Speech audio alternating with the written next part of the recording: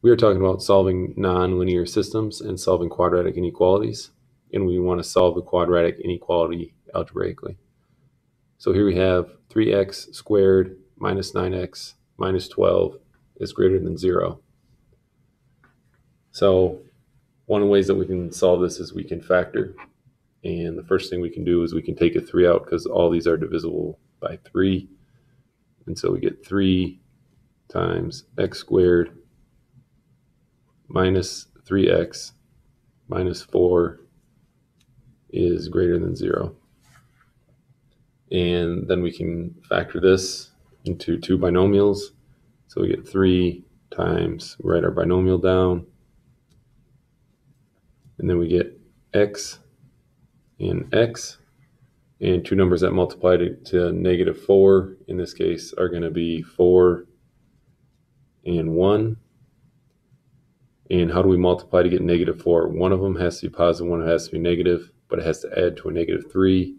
So we got negative and positive, and that's going to be greater than 0. And then in this case, we can use our zero product property. So zero product property, and we're going to set each product equal to 0. So one of the products is x minus 4. We set that equal to 0. So we're going to add 4 to both sides. And we get x is equal to 4. And another one that we have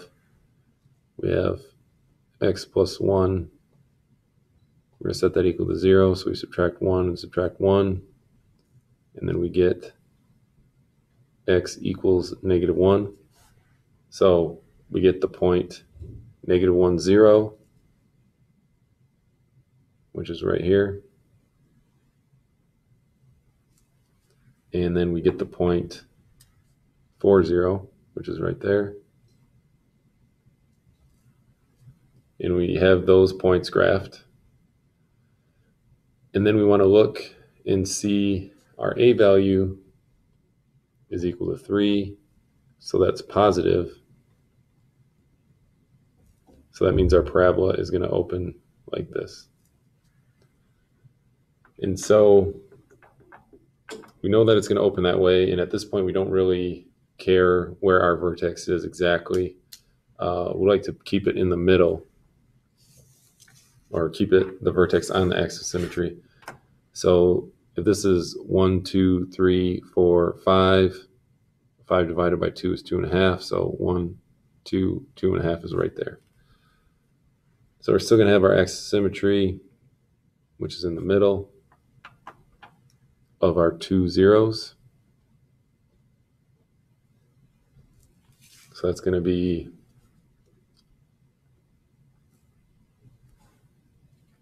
when we graph those points.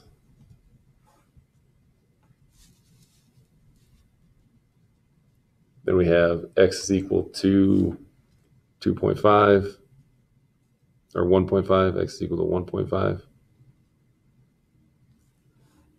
And then we know that our vertex is going to be somewhere on here. We don't know, we haven't calculated exactly, but we know that it's going to open in this direction. And we know that the sign is greater than, so we need to make it be a dash.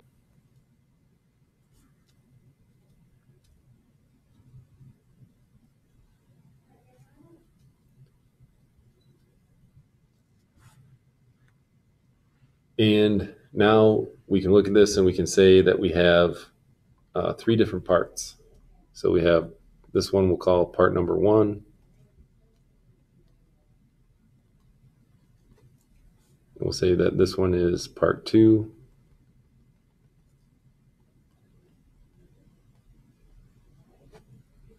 And then this one down here we'll say is part 3.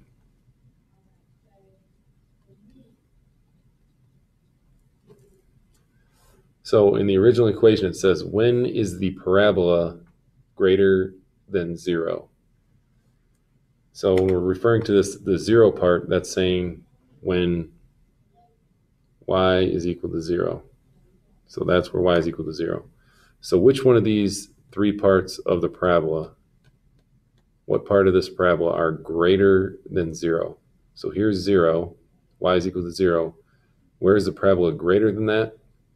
That's going to be both parts 1 and part 2 are greater than 0. Part 1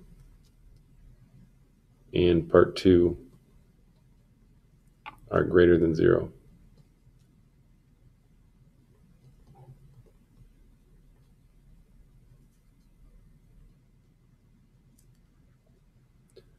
So part 1 and part 2 are greater than 0, and we're just interested in the x values. So as we increase this way, our x values continue to go in this direction. And as we increase this way, as we go up, our x values go in this direction, to the left. So the parts that we're not counting the spots between those 2 points. Only the spots that are before and the spots and the points that are after. So we had x is equal to 4 and x is equal to -1. So the only parts that we're going to count are x is less than -1 or x is greater than 4. So those are the two that we can include. And if we wrote that in interval notation, anything that's less than -1, that would start at -infinity and go to -1. And then in this case, neither one are included because we don't have the equal to sign. And so here we'd start at 4 and we go to +infinity. And we'd use parentheses for both of that. And the symbol that we'd use here is union. So -infinity to -1, union 4 to +infinity.